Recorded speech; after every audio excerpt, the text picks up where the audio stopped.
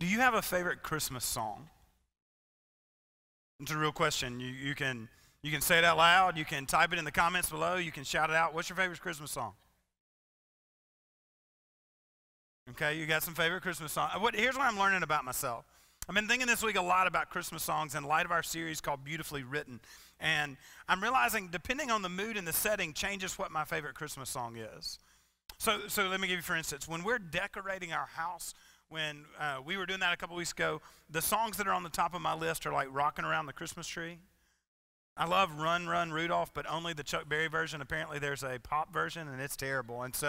But I love the Chuck Berry version. But when it gets late in the evening, particularly as we get closer to Christmas Day, late in the evening, I love Have Yourself a Merry Little Christmas. There's something about the tone and the voice that's just right for that evening, late in the evening. But of all the Christmas songs, my favorite, the one I always long for, I cannot wait until we get to the moment, is when often when we gather late in the season or at Christmas Eve, someone stands up and sings, "Oh, Holy Night." And there's something about that song that for me, it's so well written. The lyrics are so powerful. There's something that strikes a chord deep in my soul when that song gets sung. And yesterday morning, I was listening to it as I enter into the season in my own reading and writing at my home on my kitchen counter yesterday morning. And I was listening to the song, a version of it, and this line really jumped out to me. We're going to put it up on the screen. Thrill of hope, the weary world rejoices, for yonder breaks a new and glorious morn. Isn't there something about this time of year in this year that we get the idea of the thrill of hope and the weary world rejoicing? This morning as I pulled into the parking lot, it was still dark, and I parked in my reserve spot at the very, very end of the parking lot. And I made my way into the building, and I sat down at my desk, which is just on the side of the building with a window where I could watch the sunrise over the airport here in Tupelo. As the new and glorious morn broke. Beautifully written lyrics that are deeply longed for in our soul.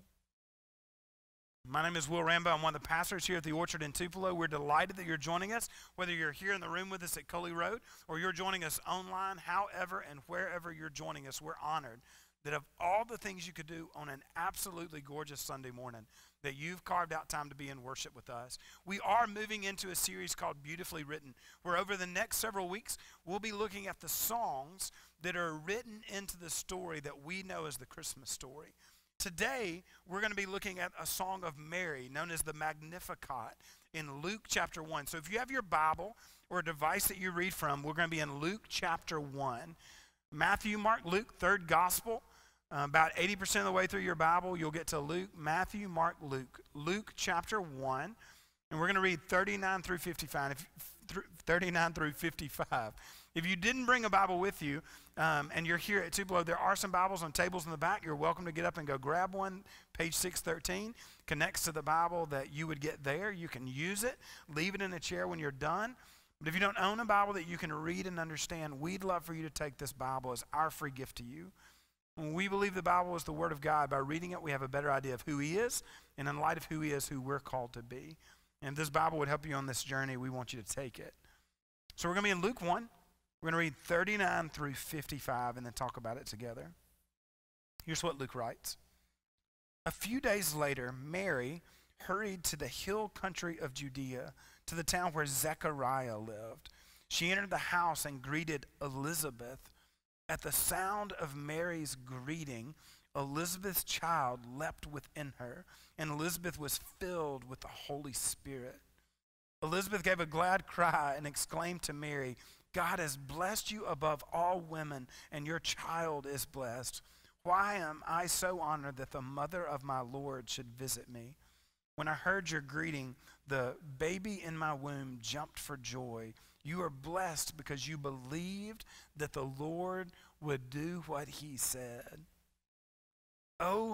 Mary responded, "Oh, how my soul praises the Lord, how my spirit rejoices in God my Savior, for He took notice of His lowly servant girl, and from now on all generations will call me blessed. For the Mighty One is holy, and He has done great things for me. He shows mercy from generation to generation to all who fear Him. His mighty arm has done tremendous things. He has scattered the proud and haughty ones. He has brought down princes from their thrones and exalted the humble. He has filled the hungry with good things and sent the rich away with empty hands. He has helped his servant Israel and remembered to be merciful. For he made this promise to our ancestors, to Abraham and his children forever. Mary stayed with Elizabeth about 3 months and then went back to her own home. Let's pray together. God, we thank you for your word. And God, we pray as we open it right now that you would speak into our lives, that you would remove any desire I have to be witty or to be humorous, and instead that you would give us your word, your insights, remove anything that I would say that gets in your way. That by having heard from you, we might be radically transformed, growing more and more into the image of your children. To you, our Father, in the name of Jesus, and by the power of your Holy Spirit, we pray. Amen. Now, we want a little bit of context for the story that we're reading today. Mary, it says, goes to visit Elizabeth. Elizabeth and Zechariah, who we will actually talk a little bit more about next week. Elizabeth is pregnant, but she goes to visit Elizabeth because Mary has a visitation from an angel, Gabriel. Quite familiar story in the Christmas story, immediately preceding the one that we're reading today. Mary is visited by Gabriel, who says, you are with child, you will bear this child who will be the Prince of Peace, the mighty one, the Son of God. And Mary does not receive this news as simple and just says, okay. She is overwhelmed. Now, we hear it as good news because we know the result of all that will be. But for Mary, she sees herself as a teenager. And she sees herself engaged. What would this mean to her marriage? How will Joseph respond? Will he worry about if she's been unfaithful to him? See, the angel says, you are highly favored, and Mary feels anything but favored. This is a disruption to the way that she expected life to be. She has plans. She had a path. She knew where life was going. And all of a sudden, Gabriel's interruption disrupts everything that she anticipated. But as Mary visits with Gabriel, what she sees is that it is a holy disruption. Now, have you ever been at where you thought life was exactly as you want it to be, and all of a sudden God began to stir the waters?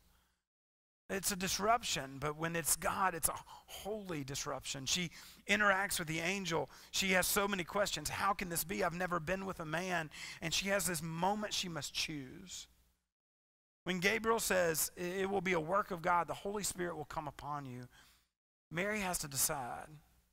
Will she trust her faith over her feelings?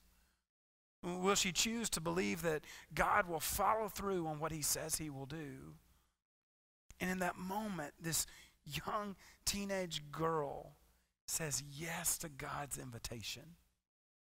The angel goes on to tell her that her cousin Elizabeth, who had been barren, who was much older than Mary, that Elizabeth is now with child as well. So having received this news from Gabriel about herself and about Elizabeth, she goes, well, when I'm overwhelmed, the only thing to do is to go see family.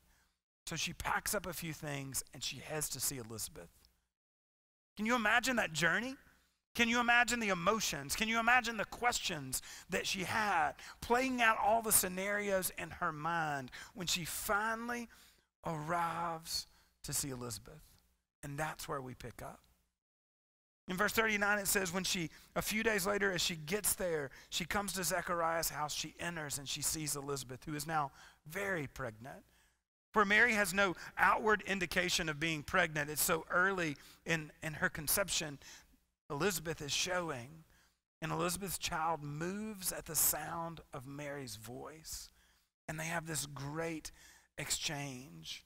And something about the exchange, maybe for Mary it's being so young and having so many questions, but when she sees Elizabeth, who she knows has been unable to bear a child, and she sees the fulfillment of God's promise to Elizabeth a little further down the line, something in that moment clicks for Mary, and she believes it will be so. She's so overwhelmed by God's grace. Notice the opening lines of her song.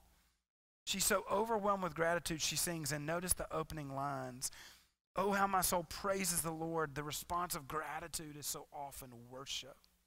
Oh, how my soul praises, my spirit rejoices, for he took notice of his lowly servant girl. Now, if you have a pen or pencil or a phone that you can highlight, you might want to underline that line. Mary begins with recognizing that she is a nobody. By the world standard, she is a peasant female in a culture that did not honor females, in a culture that believed that she had no way to make her own way in the world.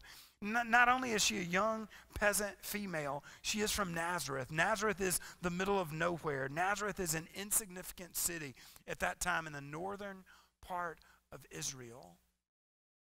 It's not Jerusalem that she's from. It's not any of the influential cities of the Greco-Roman Empire. She's from Nazareth. She's from the country. And she's this young peasant girl. Opportunities were scarce for young women. Mary knows this and thinks, how could it be that someone from such an insignificant place, who's such an insignificant person, could be such a significant part of God's plan? And she's overwhelmed with that reality. Do you ever feel like Mary? Do you ever feel like you are unnoticed, that you're unknown, that you're unseen, that maybe God's not aware of what's unfolding in your reality? That's how Mary felt, but now she's overwhelmed with gratitude. She quickly shifts, and everything else Mary says is about the character and nature of God. She has been invited into a story that she is clearly not the main character of, and she wants to keep the attention focused where it belongs. So she sings praise. She gives thanks. Have you ever been stuck in the doldrums? Have you ever been in a low spot? Do you ever wrestle with ups and downs and find yourself needing to simply pause and recognize all that there is to be grateful for? Have you over this year and the difficulties that it may have brought to you personally, for us locally and globally, have you at times needed just to pause and take an account of all that God has done that we might be thankful? This practice breeds joy, and it breeds joy for Mary. And so Mary begins to think, and she begins to sing about all that God has done. Look at verse 50. It says, our mighty one who is holy has done great things. He shows mercy from generation to generation. Imagine Mary singing, and as she puts her hands on her stomach, she knows that within her she is holding a child who is the fulfillment of every promise that Israel has ever held on to. Every story that her parents have told her by her bedside, every thought that she has had by candlelight as family sits around and talks about God's goodness together, every Sabbath, every festival where they talk about God's faithfulness, she knows she holds within her teenage body the fulfillment of every one of those promises. She's too young to be here, but there's so much to be grateful for. She thinks back over all the stories that she knows, that God has been faithful to Abraham, to Isaac, to Jacob, to David, that his word has been pronounced through the prophets, that over and over God has said there would one day be one who comes. That for all the difficulty that the nation of Israel and that the world had faced, there would one day be one who comes, a Messiah, a righteous ruler who would set all things back in order. And Mary sings with her hands on her stomach, knowing, believing, growing in confidence that she holds the one of whom she has always heard. All the stories that her family and her people have passed down, Mary will bear the fulfillment of those promises. It is a powerful story. Stories have great power. My grandfather died in March. My pappy was one of my favorite storytellers. He loved to tell stories. I will, as long as I am preaching, I will always work him into a sermon. It's like a contract. Every 6 months, I got to work pappy in. Pappy told stories. He told great stories. And his favorite story was to talk about how he met and married my grandmother in 6 weeks. He loved to tell that story. He loved to talk about going on his first date with her and then having to get up the next morning and drive to Tupelo and break up with another girl. If that woman is here, I apologize. He was a good man, I promise. But of Pappy's stories, he had a storyteller he loved. I grew up riding in the car with my pappy where he would slide the cassette tape of a guy named Jerry Clower. You familiar with Jerry Clower? If not, I'm going to show you a picture. You can go YouTube this afternoon and have yourself a blast. It'll be a great way to spend your afternoon. But I would listen to these stories, and I would watch my grandfather laugh and laugh and laugh at these stories. We love great stories.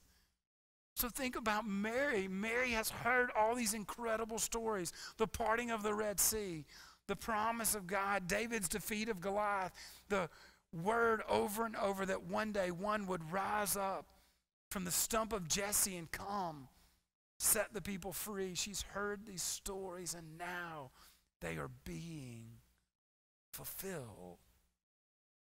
We love a great story, but Mary's getting to live in the midst of it. She goes on, God has shown that he will achieve his purposes regardless of what else is going on. When we fear about who's in control and what's going on in the world, Mary reminds us, she brings us back to this reality that God has removed leaders when he's wanted to remove leaders, and he's raised up new leaders when he's desired. He removed Saul and he raised up David. He removed Nebuchadnezzar and he raised up Daniel. That God has used, however, and so now she is seeing that all the things she has heard, the revelations that have come before, now she's recognizing this is what they all meant. She's looking backwards at all the promises that she's heard about and all the stories, and it's like light bulbs going off. This is how the story goes. It's like when you and I watch a great movie, and all along you get some parts, but at the end they reveal something that changes, and you're like, oh, that's what was happening. Shawshank Redemption, Usual Suspects, The Sixth Sense, any of those kind of movies where there's some facet of the movie that you don't get until the very end. Hey, and if you've not seen those movies, between that and Jerry Clower, I've given you like 2 days worth of material to spend your time on. Where you don't know what's happening, but now Mary stands at the fulfillment of the story, looking back at the history of her people, recognizing this is what God has been up to from generation to generation. God is revealing himself to his people. All the brokenness and turmoil and strife of life is being redeemed,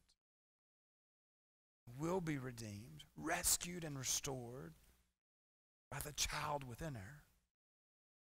Overwhelmed by grace, she just keeps singing. She keeps singing to the God who is bringing to fulfillment all the promises he has made. Look at verse 55. For he made this promise to our ancestors, to Abraham and his children forever. All the way back in Genesis 12, the first book of the Bible, 12th chapter, God had made a promise to Abram and said, Abram, I will bless you. I will make you great. I will make you famous. And your family will have a heritage and a lineage where you will be blessed so that you can be a blessing to the world. Since that initial promise, 42 generations have passed. 42 generations they've been waiting. I didn't say 42 years. Would you wait 42 years for a promise? I didn't say 42 months. We're still pushing it a little bit on our ability to wait, aren't we? I don't want to wait 42 minutes for a table. But they have waited for 42 generations. And God is now keeping his promise. Have you ever waited on God to move? Have you ever found yourself antsy? Have you ever found yourself saying, well, maybe God's not going to come through. God said he would do this, but instead this is happening in my life. Have you ever sat in the midst of things being incomplete and blamed God for what you thought was the complete story? Mary knows she bears within her the fulfillment of every person who had a doubt and a question and a disbelief. She knows that she's going to give birth, and she'll hold in her hands one who will be the answer to every prayer, one that will be the fulfillment of every longing, one that will be the balm for every wound. And she says, God, you are a promise keeper. You keep your word. Do we believe today that God comes through even when it doesn't feel like it? Friends, it's so important for us to wrestle with, because some of us today have been following after Jesus for a long time. And we know that to be true, but we confess in our weak moments, in moments when things are overwhelmed and stress abounds everywhere, we ourselves can ask questions. How much more is it for our friends, our family, our neighbors who don't follow after Jesus? How much more they go, if there was a God, why isn't he? Fill in the blank. That's why Mary's song is so important for us. The promise of this seating, the expectation that we have for 19 more days, waiting to celebrate the one who comes. Is our world is in a season of waiting, just as Mary would wait months. We are waiting for one to come again who will restore, redeem, and fulfill every promise that he has made. And he is good on his word. The season approaching Christmas and our celebration of Christmas is a reminder that God has written a beautiful story, and he's writing beautiful songs. Mary sings for us to bring us back to the truth that our God is faithful. We need Mary's song. Maybe more than any other Christmas that we've celebrated together, we need Mary's song this year. We need the God she sings of and that she sings to. We need this one who keeps a promise, who will restore all that's broken. You know, I told you I got here early this morning. I parked and I made my way in. And as I began to jot down some notes about this morning, I thought back to that moment yesterday listening to Oh Holy Night. And there's another line in that song that's really, really important. And we're going to put it up on the screen for you as well. Long lay the world in sin and error pining, till he appeared, and the soul felt its worth. I wonder how many of us, whether we're tuning in today or we're here in the room, I wonder how many of us need to enter into this season that we might be reminded of our collective worth. That Mary would no longer be able to see herself as just a peasant girl from the middle of nowhere. She wasn't just an insignificant person from an insignificant town, but she had this significant part to play in the most beautiful song that's ever been written. I wonder how many of us this day need to feel that. The worth, the connection. That no matter what we bear with us and bring in today, there is one who has come and one who will come again. Mary, holding this little life inside her body, is so overwhelmed by God's grace that she sings. That God's grace would sing through her. So may we who are waiting, we who are longing, we who desire to know that there is worth and there is connection, may